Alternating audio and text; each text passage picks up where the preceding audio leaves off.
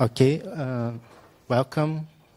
Let's welcome our last speaker in this dev room, Jakub Jelen, with the talk Consistent PKCS 11 in Operating Systems.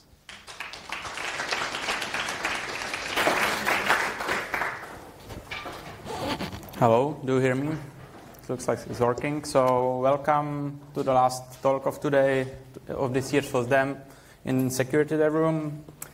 I appreciate that so many of you stayed here for so long for the end of today. So my name is Jakub Jelen. I'm a software engineer in Red Hat, and what I work on is mostly OpenSC and smart card related stuff in operating system RHEL and Fedora. My talk is named very widely about consistent PKCS 11 in operating system, but I will focus mostly on RHEL and Fedora, which is the thing where we implemented this thing. So before we go to the details what we did, I will ask a few questions. Do you know what are private keys? Is there anyone who doesn't know it? So do you know what they can be used for? Many things. They can be used for mail signing, mail decryption. Many people probably use SSH, so they can be used for authentication. Many people are developers, so they use it for Git. It can be used also for signing Git commits, tags. It can be used for TLS client authentication in HTTPS. And basically it's just more secure password replacement that doesn't travel through the network and that cannot be copied on a way. But anyone of you do know where are your private keys stored? Are they on your hard drive? Are they in your computer memory when you are using them? Or do you have some backup in cloud? Encrypted? Unencrypted? Do you know it? I guess everyone saw these pictures somewhere. So software and hardware has bugs, and if some of them show, they might make your keys available to any attacker, and this is not something that you want, so that's a good thing to update.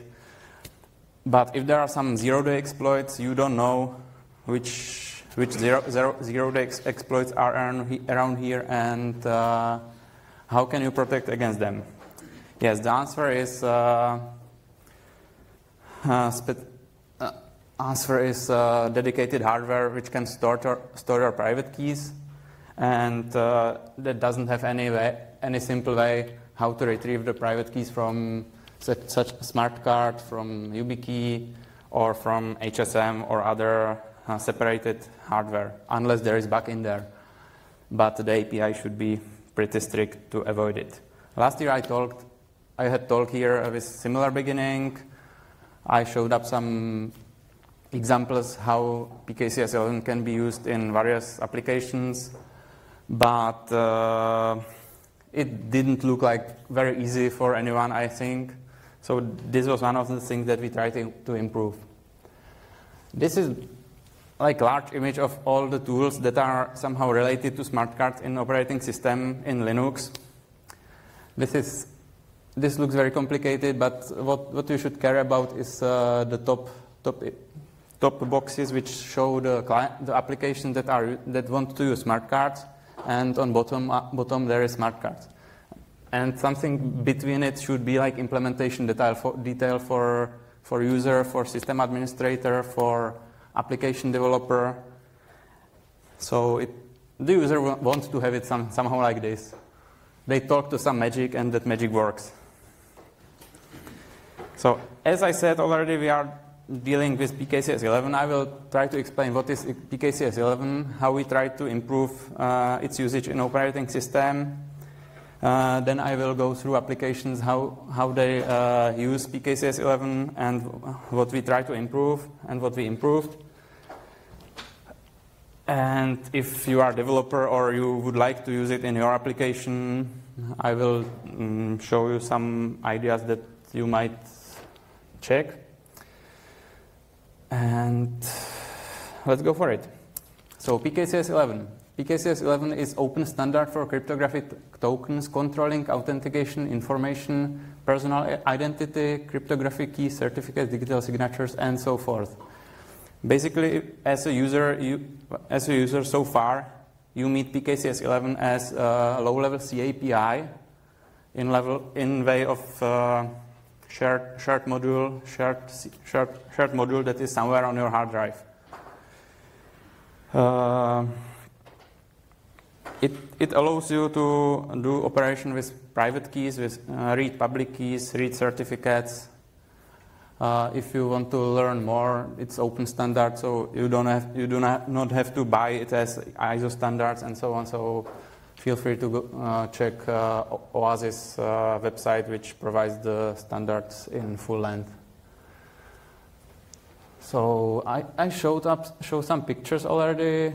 We want to have the PKCS 11 consistent, so we want to have it system-wide for usage and configuration. There are some examples of the commands that I showed last year or in the previous slides. One first is P11 tool from GNU TLS. It is identifying a smart card or something on a smart card as PKCS 11 URI. Then there is a PKCS 11 tool from OpenSC. It's identifying object by its ID, its type, and it can have much more switches, but it's something completely different than the first one. And for the third example is SSH that doesn't have any way how to specify what key to use from the smart card or from your token. So this is not consistent. We basically unified on PKCS 11 URIs because they are the strongest and they can express any other possibility what was used in the wild. PKCS 11 URI has also advantage that is standardized URI scheme. So in the places where usually people use files for private keys, they can use URI scheme starting with PKCS 11, and it is very easy to detect it in the software that is using the smart card.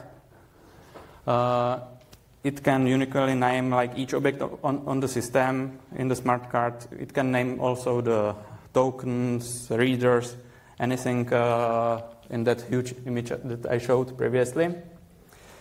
You can filter by many PKCS 11 attributes that are available, or you can use just PKCS 11 scheme that will basically say your application use something from that PKCS 11 from smart cards. That is basically how it worked in SSH. In the past, you got PKCS 11 object. Now you can provide PKCS 11 URI, and it will just find in the system that what it wants. The other thing that is related to it is P11 kit. It's related to the PKCS 11 URIs, because in this URI you don't see where is the PKCS 11 module that you still need. So P11 kit provides a system-wide store for all the PKCS 11 modules that are in the system available. Installation is simple as putting a text file into this directory. It's usually done by package manager if you've got Fedora. This is, for example, the OpenSC PKCS 11 module. And all these modules are loaded automatically by any application that will be using either P11 kit or P11 kit proxy shared object for the application that already have some PKCS 11 support. The advantage of this is also that if you got HSM or some other hardware token that is not supported, let's say by OpenSC, or it's not supported by any other tool that is in the system, you can plug it into the system-wide registry as any other, and it works. So let's have a look how it works in applications. Did someone use OpenSSH with PKCS 11 support? few people are there. So this is how it looks like in OpenSSH upstream, let's say release 7.9. First thing you need to do is using SSH keygen with argument pointing to PKCS 11 module, and it will list you the public keys that OpenSSH finds in your module. It doesn't say what type of the public key is. If it is from certificate, it doesn't say how big is it, any labels, nothing. And other thing, it didn't support ECDSA until recently. For authentication, you do the same thing. Yeah, you do not want to provide PKCS 11 module to applications if you want to use them. You want just to write PKCS 11 dash something. Public key authentication worked the same way. You had a specific switch. I guess it shouldn't be I, it should be uppercase I. That's bug. And OpenSSH listed all the keys that it found there, tried them on the server, and if one worked, it tried to authenticate you with this key. If you had more keys on the token, it used the first one that it found that worked, and you were not able to choose any other. So you also don't want to write PKCS 11 module on command line on configuration file anywhere. And sometimes you would like to filter the keys. So this is how it works with Fedora 28 and later. You can use PKCS 11 scheme here for the same thing. It also lists the PKCS 11 URI in the SSH keygen. So you basically know what is the key about, if it is authentication key, if it is signature key, if it is decryption key, or if it is something else from the card. For authentication, you can again use just URI scheme, and it will do the same thing. And if you want to use some different key, you use URI like this, which will say that you should use the key number 2 or key ID 2. The same thing works also with SSH agent. You can add any key from smart card to SSH agent, and then it will work from there, and you can authenticate anywhere. The same thing will work also in configuration file, which is pretty handy. In this case, you've got also, you see somehow longer PKCS 11 URI that is using directly module path part of the URI that allows to skip the p11 kit proxy and directly loads the OpenSC PKCS 11 module. But that's just a side note. So the same thing should also work for the HTTPS clients. Let's say we've got some scripts or some application that needs to connect to some API or to transfer some data using wget or curl. In the past, it needed like files that are stored somewhere on the hard drive, probably unencrypted if it was in script, or it has the encryption key or PIN or passphrase somewhere next to it. So in this case, we can provide again PKCS 11 URI for certificate and private key options, and connect to TLS server using HTTPS. And use TLS client authentication as from web browser. On the other side, there are the HTTPS servers. So for the users to have this nice shiny green lock, the server needs to provide again signature proof that the server is really the server that you want to talk to. And again, the same thing was if the keys get compromised, the users might be talking to something different. This was one of the things that worked for Heartbleed, if I remember well. So for HTTPD or Nginx, you can configure you can configure your HSM to be able to store private key on the HSM and work with them. For example, an Nginx configuration file doesn't support this for the certificate yet, but it's not a big deal because the important thing that you want to have on hardware, on separate hardware, is the private key. That's the thing that you should care. Did anyone use Firefox with smart cards or YubiKeys? So you probably know this window. This is probably one of the older windows in the old design, not redesigned throughout the ages. It looks really ugly, and it's again asking for client or for user to write their like module file name. What users should know about module file name? If you know something about it, you can do it. If you don't know, you don't have to do it. In Fedora 29 or something, maybe 30, NSS will be loading the P11 proxy by default. So if the website requests you to authenticate using TLS client authentication, it just should work. So we are getting to the end. So if you wrote some application or you want to write some application using smart card or using some hardware security modules or tokens, or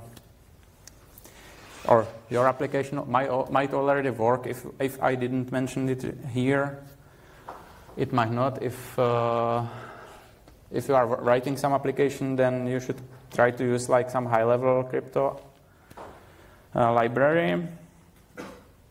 P11 kit is also a good thing to start if you want to write something with PKCS 11. And if you would be searching how to identify the things on the smart card, PKCS 11 URI is something that I can recommend you. If you don't have any smart card or any token, you can try it at home. Most of the current computers have already TPM2, and there is already a TPM2 PKCS 11 project that basically allows you to use your TPM as smart card. It has disadvantage that the keys are tied to your machine. You can't move them around as a smart card, but most of the keys that you generate for SSH or for something else are usually left on your computer, and you don't move them around.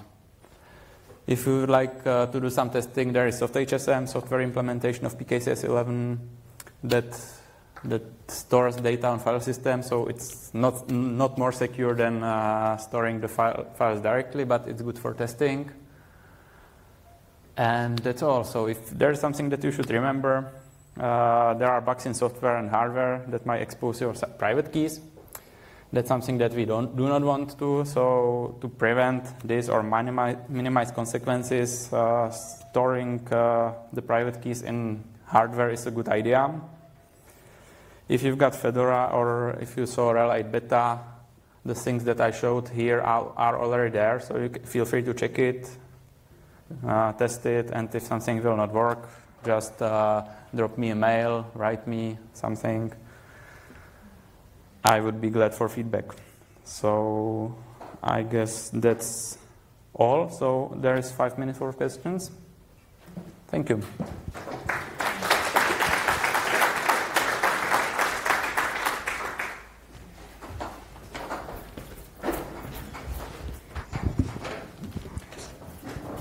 So you mentioned a couple of times that you can try it out in latest Fedora versions.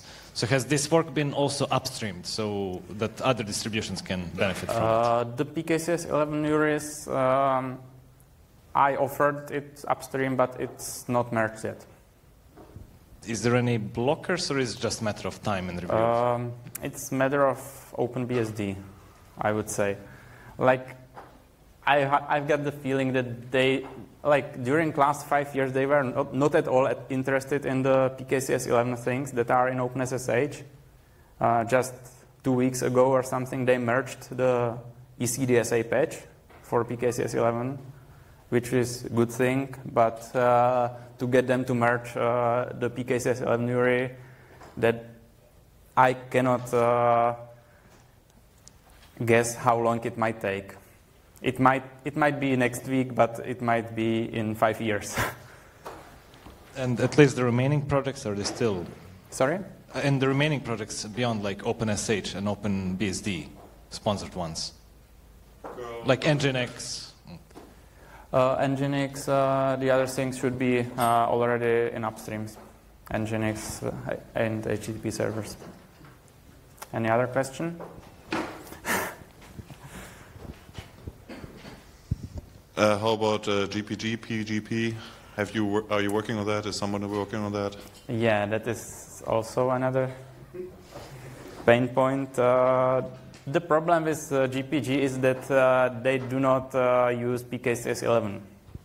They've got their S agent or something that directly talks to PCSC. If we can go to this image, they've got something that talks to this thing. So we basically cannot affect it. There is also a project that is S agent PKCS 11, but I wasn't able to make it working so far. So for GPG, any help would be obviously appreciated, but I didn't manage to make it working so far.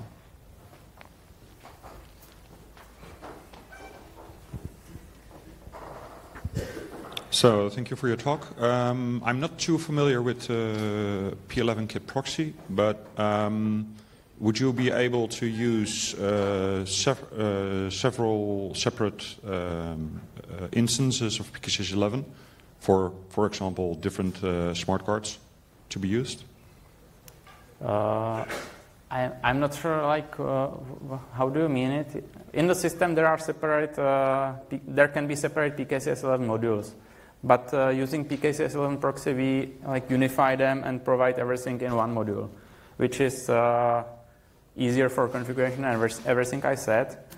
But it doesn't prevent you from writing something like I showed here.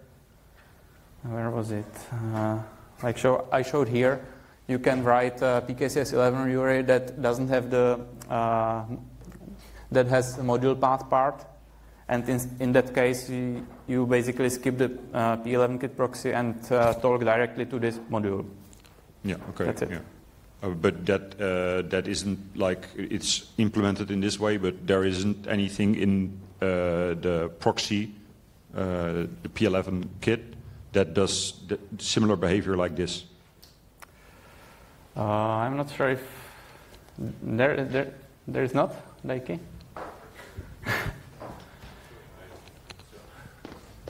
I'm not sure if I understand the question correctly, but this is the way how P11 kit PKCS 11 URI is written. Or do you want to say something? Yeah. Sorry, I have no idea offhand, but yeah, it's actually bypass the processing. Well, there are two ways how the PKCS 11 URI is evaluated. One way is, for example, as in OpenSSH, where is everything implemented in OpenSSH, and the P11 kit proxy is used only by default if you do not provide this module path. And the other way is going through the P11 kit directly, and in that case, you provide this URI to P11 kit, and then it returns you the results. And I'm actually not sure how it's implemented there, but I think if you provide P11 kit module path, it will talk directly to it, or it will skip it. Whether you can register multiple cards in the P11 kit. Yeah. It's Okay. You can register as many as you want. Okay. Yeah. With different libraries. Yes. We use Yeah. different drivers. Yeah, that's it. Okay. Sorry, I didn't understand it correctly. Oh, that's right. So I guess we are out of time. Yeah, All right, we one have more 1 question. minute. So one more question.